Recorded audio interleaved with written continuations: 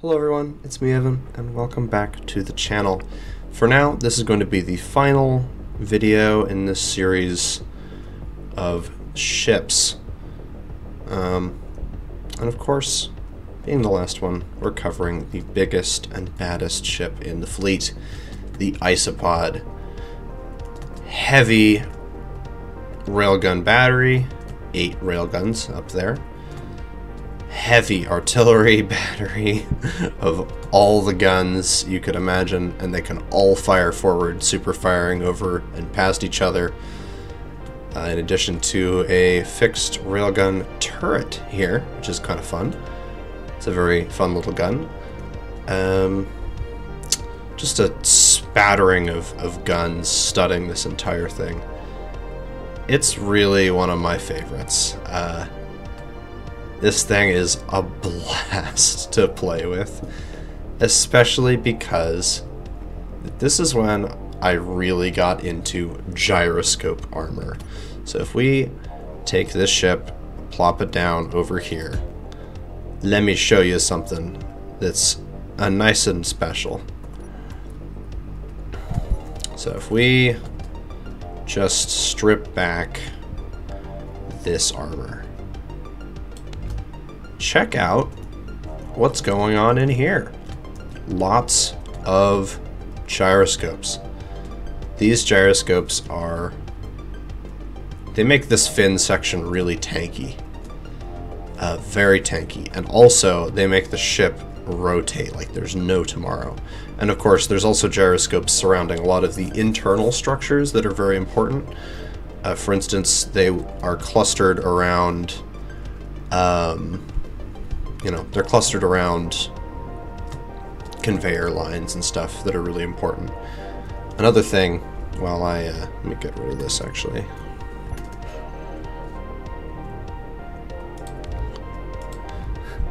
A feature that I was going to forget about until now is if we put this over here, just a ways away from our actual nice model, it does have a scuttling feature.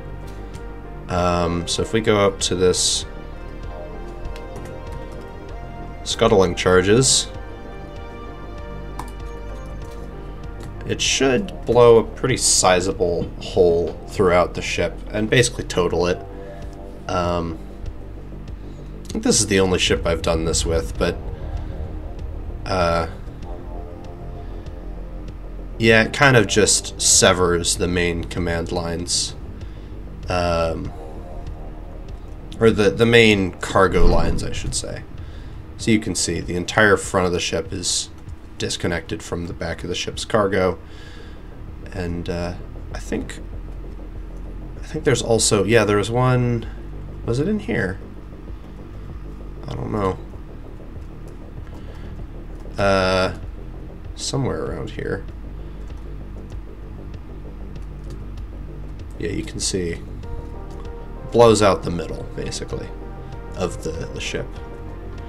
Not going to be very effective. I should probably put some scuttling charges in the actual main engineering sections as well. But, you know, the chances you would use that are very low anyway, so it's kind of just a funny feature. Let's get into this review proper. This thing has a very heavy armor. Basically, every forward-facing block on this ship is made of heavy armor, and it's at least 2 blocks thick everywhere, basically. So, other than some parts back here on the superstructure, which has some lighter armor, just because it's a little further out of harm's way. But this blade, the blade of the ship here is just armor, armor, armor. And it's got these lines of, like, a lot of it's light on the surface, but then it's got these lines of heavy that are meant to stop railgun projectiles that are coming through and raking the ship. It's meant to stop those specifically. So, yep. Let's get onto the interior, because the interior is extensive on the ship. I think it's rather nice. So if we start here, this is sort of like the biggest airlock area, right? Got this nice cool room. We got some windows so we can see outside. It's really fun. It's not gonna, doesn't compromise too much, honestly, just to have these windows here.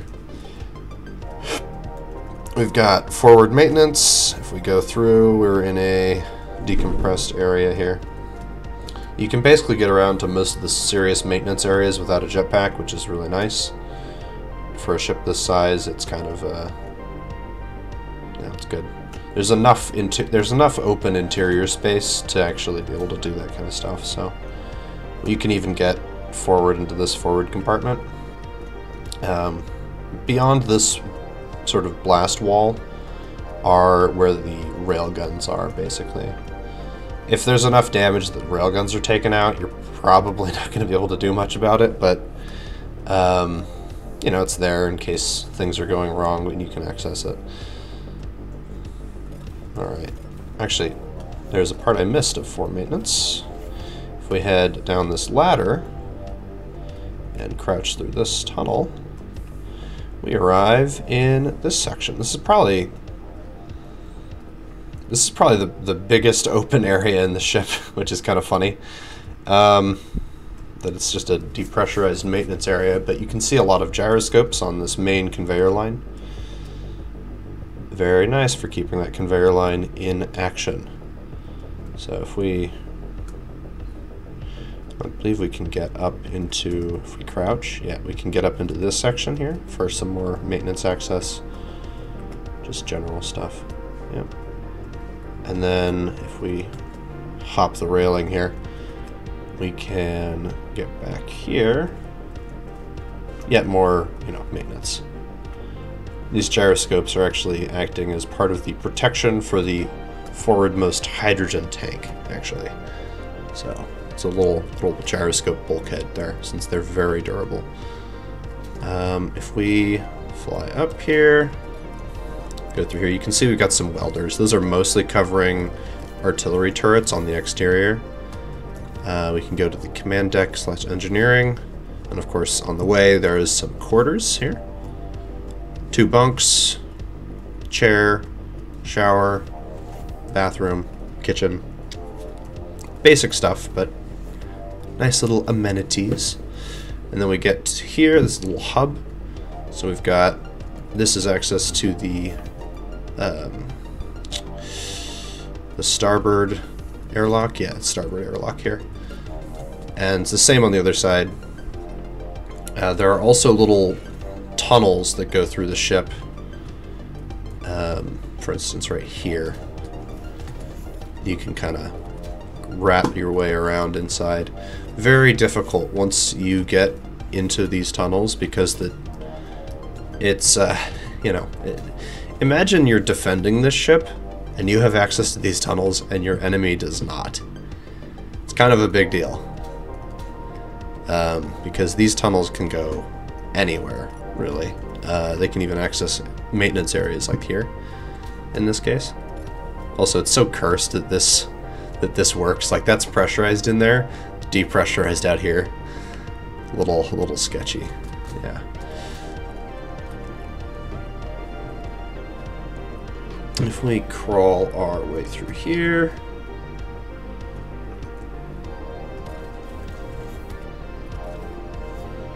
you can see everything is still being labeled. If we go here, this brings us to the reactor room here. We've got parts for both the jump drives that make up the floor and the reactor itself. If we continue on, we get to a little hub here. And then past this, there are 2 smaller crew quarters, 2 bunks, and a bathroom. Pretty basic, but got one on each side. And then if we go this way,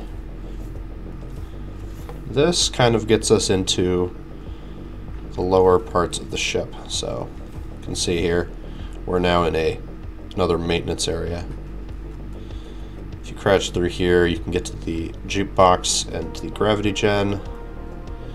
And of course you've got space to repair these thrusters. If we go further down, we're actually going into the lower blade of the, like basically the superstructure on the underside. So you remember that railgun earlier? That railgun custom turret. This is the rotor for it.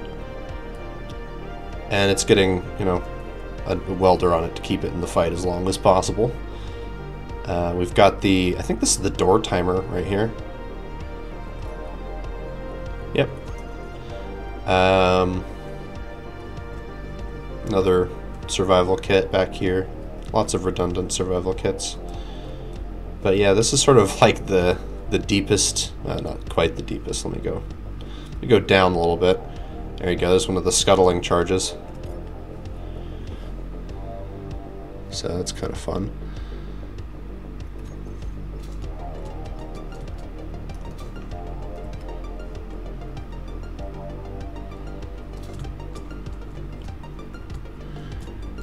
Yep, we can go back up this way.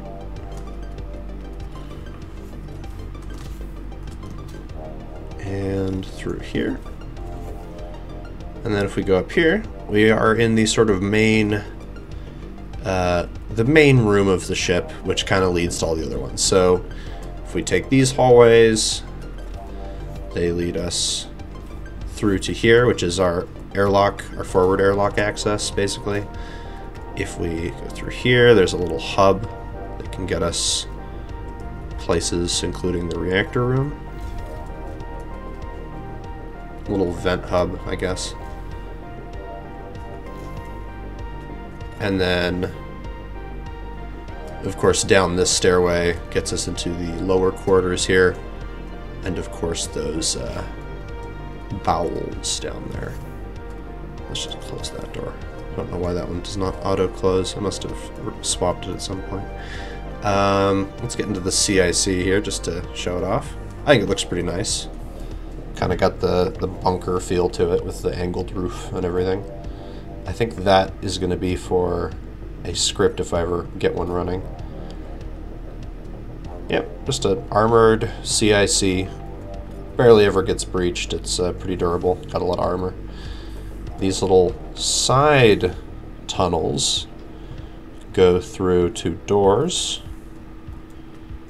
It's actually an airlock in here, which is kind of fun. And that gives us maintenance access for these thrusters here. In fact, one of the reverse thrusters as well. And there's the same on the other side. It's got another identical maintenance access tunnel. That's basically the whole ship. I mean, I guess there is another maintenance section I can go to. And you haven't seen the rear airlocks yet. So, yep, right off the CIC, we've got some little windows in the superstructure you can look out. There's a little couch. You can see the turrets and everything. One of the things that I really enjoyed doing was putting up railing, actually, on this ship. It's kind of fun. So we got one of our airlocks here.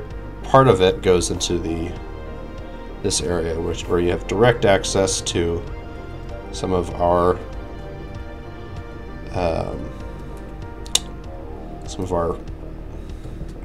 hydrogen tanks here.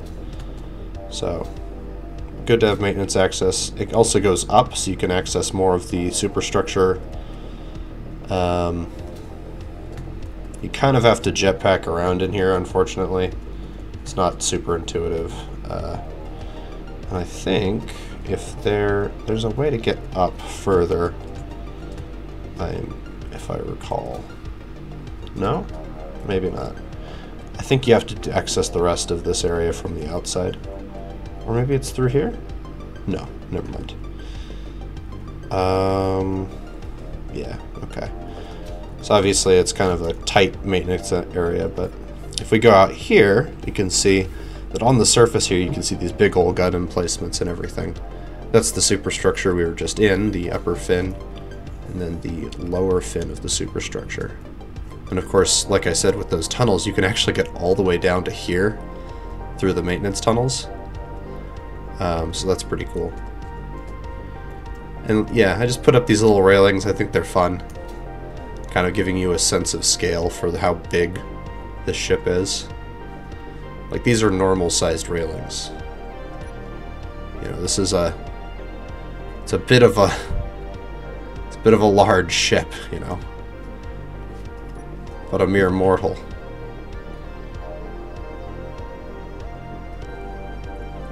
Like...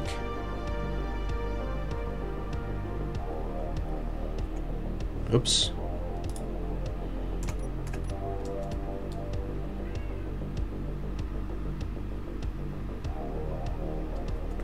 Right, kind of crazy. Just the scale of it all. Yeah, let's see here. There was one more spot. I believe you can access it from, yep, right here. This is the sort of rear, this is the only maintenance access that you basically need to go outside to get to, just because there wasn't a convenient place to put tunnels inside. But obviously in here you can see we've got access to the main reverse thruster banks, and of course that doesn't go down too far, but I think we can also, can we fall through there? No, we can't.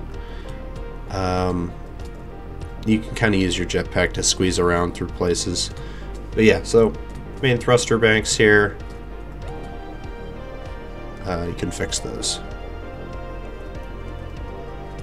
And I think that's basically it in terms of interior and stuff. So that's let's get outside and sort of wrap it up here.